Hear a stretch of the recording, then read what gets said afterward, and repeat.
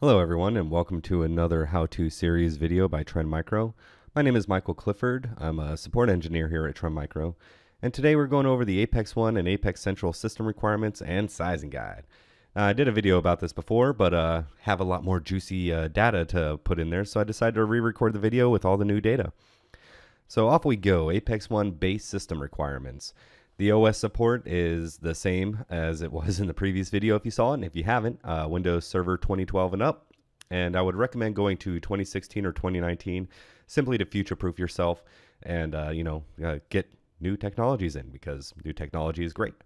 Processor requirements. Amount of agents really do scale the factor, but the bare minimum, if you're installing it and have a few agents, is 4 cores.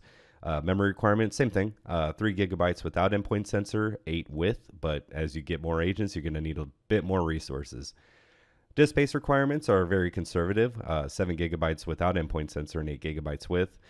And then SQL Server has a nice little chart with it, but I'll try to simplify it a little bit. If you're on Express, 2008 R2 SP2 or later. If you're on Standard or Enterprise, 2008 or later. And if you have endpoint sensor or are thinking about getting endpoint sensor, then 2016 SP1 or later, pending that decision. So as of right now, there are some edition IDs that are supported, but they're going to be expanded in the very near future. So I'm just going to go ahead and leave those out, but I just want to make you aware that soon, just 2016 SP1 or later is required for endpoint sensor. Apex Central has very similar characteristics in their base system requirements. 2012 and up, again, 2016 or 2019, got to get that new technology in, got to get the old out. Processor requirements, it says it scales, and it does a little bit, but not as much as the Apex One server. So once you start getting a bunch of agents, you'll start seeing that level out. Memory requirements, 8 gigabytes, and that's true almost through, I think, through 50K agents. So disk space, 10 gigabytes minimum, and then 80 gigabytes, 80 gigabytes is recommended on an SAS drive just for the speed of processing and whatnots. The SQL Server it needs is very similar to the Apex One. So for Express, R2 SP2 later for 2008 and above, and then 2008 or later for Standard Enterprise. And then if you're going to have endpoint sensor and the database is going to rest on the same SQL Server, might as well just go 2016 SP1 or later just so you can have support for both. Now, without endpoint sensor, the Apex One sizing guide looks like this chart. So I'm just going to go over it very quickly.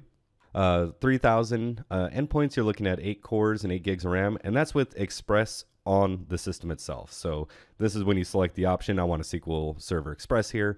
You put it on there, this amount of resources, great. So once you start gearing up to 10,000, somewhere in between 3,000 and 10,000, you're going to want to move off to your standalone SQL Server, which is going to need 4 cores and 8 gigs of RAM, the SQL Server. The Apex One server will need 12 cores and 32 gigs of RAM. So as you start going up, you're going to need to ramp and ramp and ramp, at least on the Apex One side, until you get to 25,000, and you're looking at 40 cores and 128 gigs of RAM.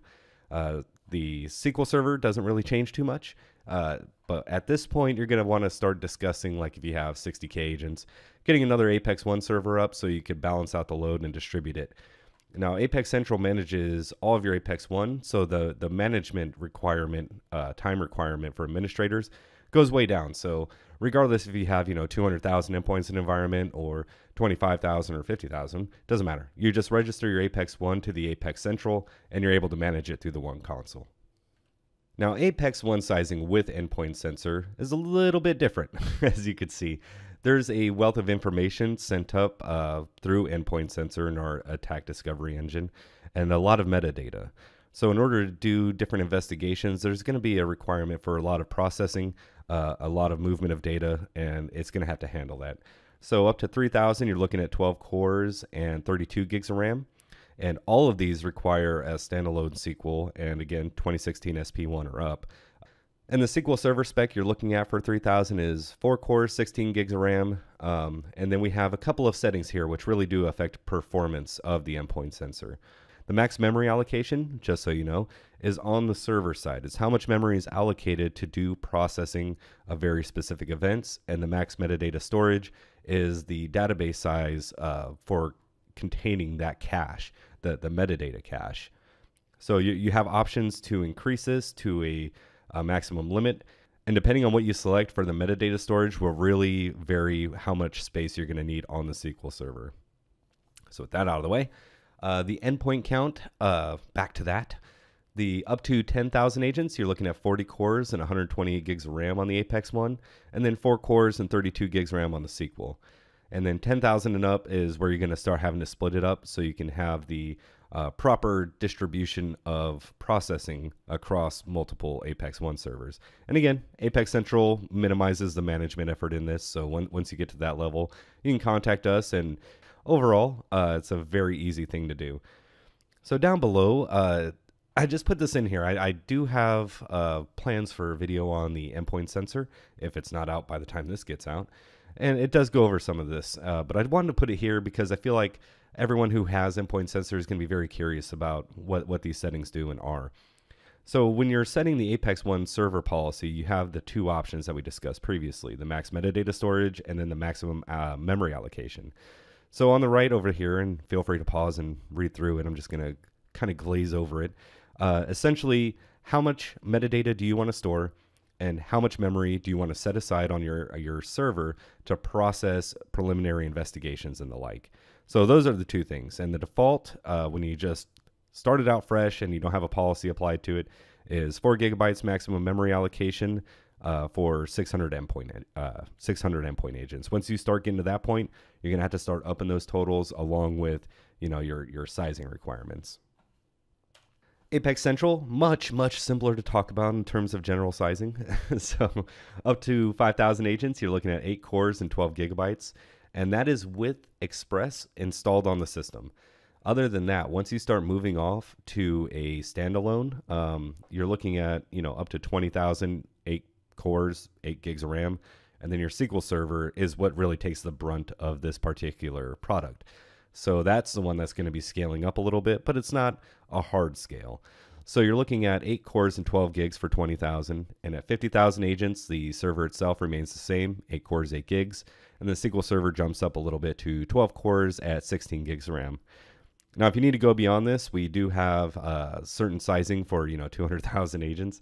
But at this point, if you have this many agents, you might as well go ahead and, if you haven't already, engage us here at the Trend Micro Technical Support, and we can give you optimal sizing values for that and different techniques we use to support very large numbers of agents. And that's really it. That's the sizing and system requirements in a nutshell. Not really much else to go on about there. So just lots of numbers flying around. Feel free to go ahead and rewind and pause as needed and get your server spun up and figure out the resources you need for your amount of agents. Until next time, have a good one. Bye.